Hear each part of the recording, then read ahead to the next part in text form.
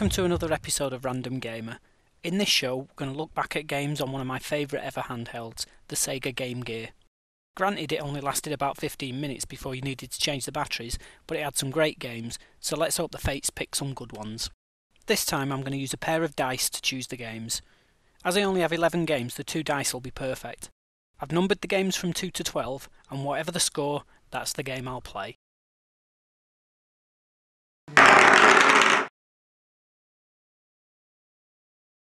First out is US Gold's extension of the Outrun franchise, Outrun Europa.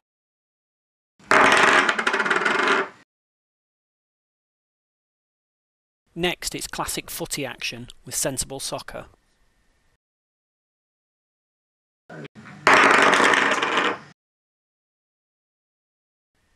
But first up, Virgin Games bring us Superman, the Man of Steel.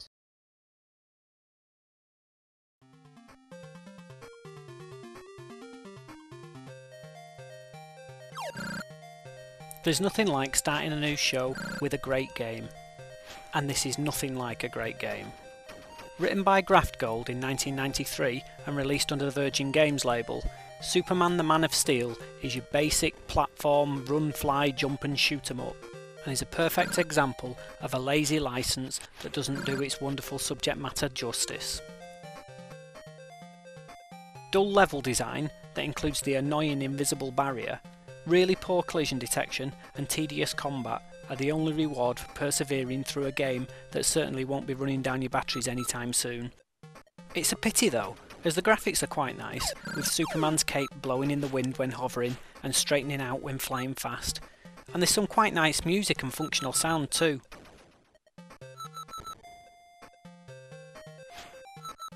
Whilst not the worst game you could play, it just has nothing to hold your interest, and within 10 minutes of turning it off, you'll no doubt have forgotten it ever existed, and that surely is one of the worst evaluations you could hope for. But what's even more disappointing though, is that 15 years on, we've still not seen a good video game interpretation of the daddy of all superheroes. Random Gamer.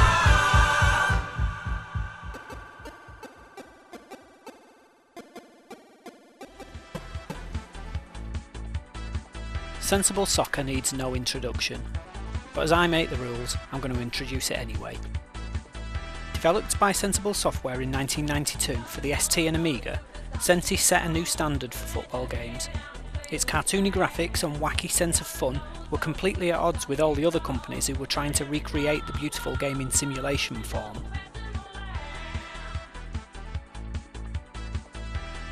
The Game Gear version is surprisingly jam-packed with options for game types, teams, formations and kits, etc.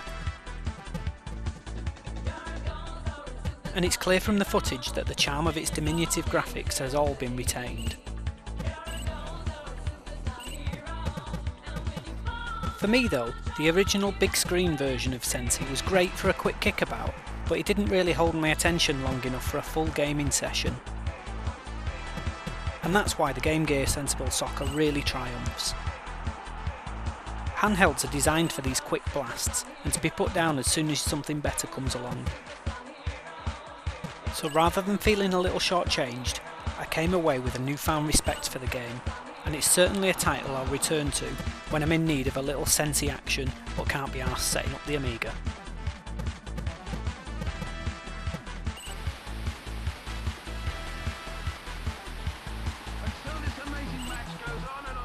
And for those of you not in the know, the music track you can hear is goal-scoring Superstar Hero, a wonderful original recording by the late Richard Joseph that was included on all the CD versions of the game.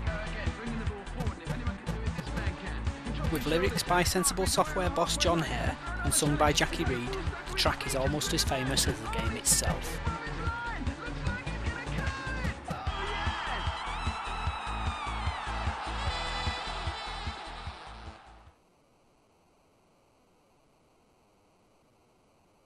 Random Gamer. Europa is unique in the Outrun franchise, as it's the only game in the series not to have started in the arcades.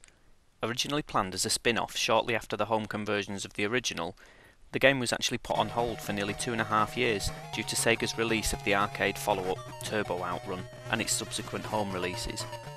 But to be honest, they needn't have waited, as apart from a few similarities in the game engine, it really isn't a true Outrun game at all. You do get to drive a Ferrari in the later levels, but as any fan will tell you, if you drive anything without a prancing horse on it, it ain't Outrun. But that doesn't mean to say the game is rubbish. Quite the opposite, to be honest. It's just that it feels much more like Chase HQ than Outrun. In Outrun Europa, you play Simeon Kutz, a secret agent who's delivering top secret military blueprints. But whilst he's having a quick bite to eat at the Wimpy at Watford Gap Services, his beloved Ferrari F40 is stolen by thieves, who want to sell the blueprints to the highest bidder.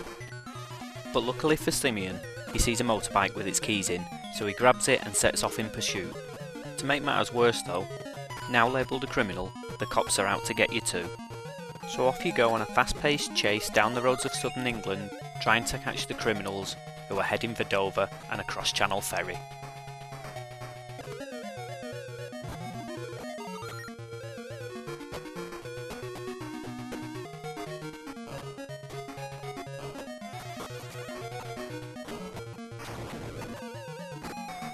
Once you get to the port, you find that the ferry's already left, but an unattended jet ski gives you hope. Level 2 has you dashing across the channel, shooting at helicopters and avoiding other boats and obstacles.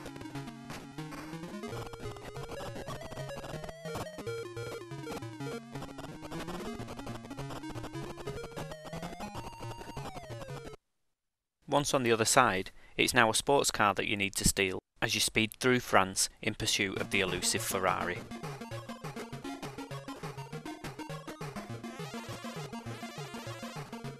Later levels take you on a speedboat across the Med to Italy, and then we finally get to drive the Ferrari to Germany and the final rendezvous. With great graphics that are easily distinguishable as the European cities they're portraying, and varied gameplay as you switch vehicles and weapons with each new level, Outrun Europa is a superb game, and one that goes a long way to making up for the poor conversions of the original Outrun game. So of the 3 Game Gear titles that I've covered this time around, this is easily the best, and it's a shame that it was never converted back to the arcades.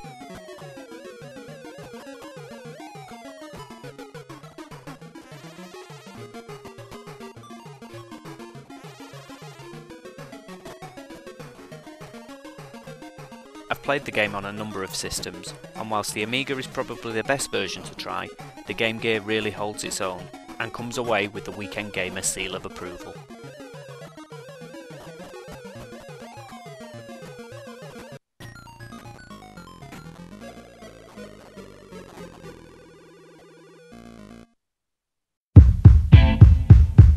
Five. This tape will self-destruct in 5 seconds. 4. 5 seconds. 5 seconds. 3.